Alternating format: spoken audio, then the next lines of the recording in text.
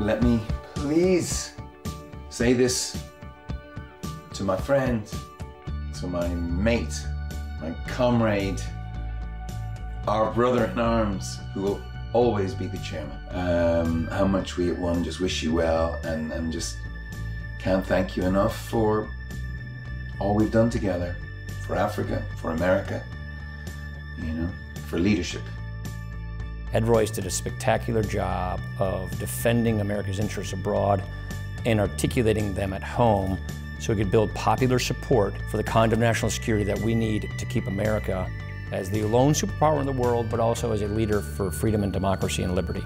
The impact that Ed Royce has made, both here in the country, overseas, and his district, those things will live on forever.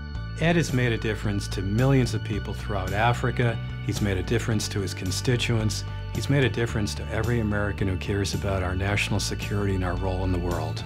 He's changed people's lives. I mean, he got 400 children out of the DRC, the Democratic Republic of the Congo, when they'd been adopted by American families. That meant everything to them. Those were their kids. Millions of people throughout the world have benefited from the work of Ed Royce, whether it be promoting economic development, the end of war, or better health throughout the world.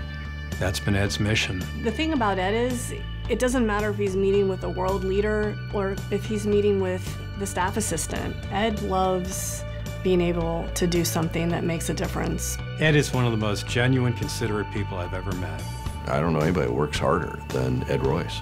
He's kind of a one-person community organizing project. I mean, he's just always on the go. I think the work that Ed's done lives on long after he leaves here, because the work in the Foreign Affairs Committee changes lives, it changes countries, it brings about people having more rights, more freedoms. These are life and death issues around the world.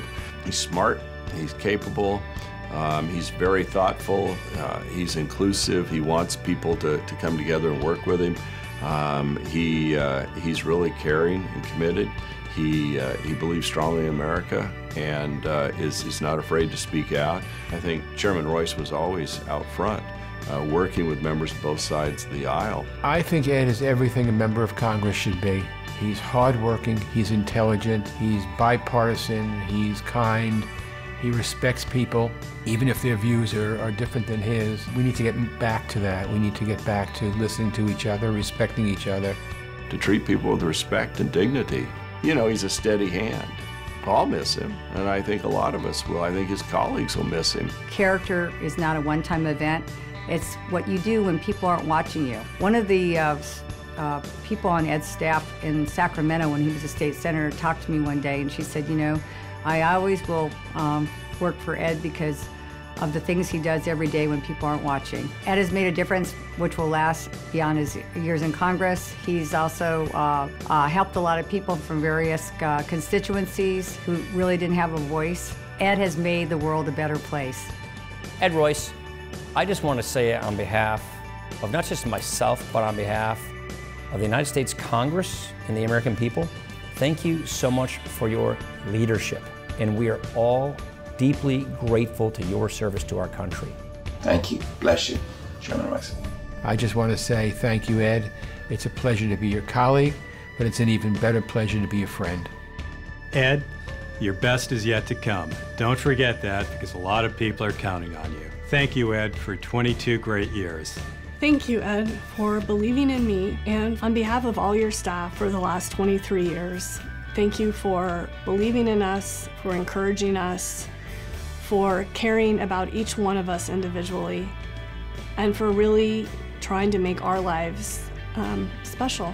Well, thank you, Ed. Thanks for being a good friend. Thanks for being an incredibly effective public servant. You've left this place far better than you found it. But we know that the work you've done will live on long after you've left the Rayburn building. Thank you, Ed. I love you. I'm very proud of you, and I can't wait to spend the rest of my life with you.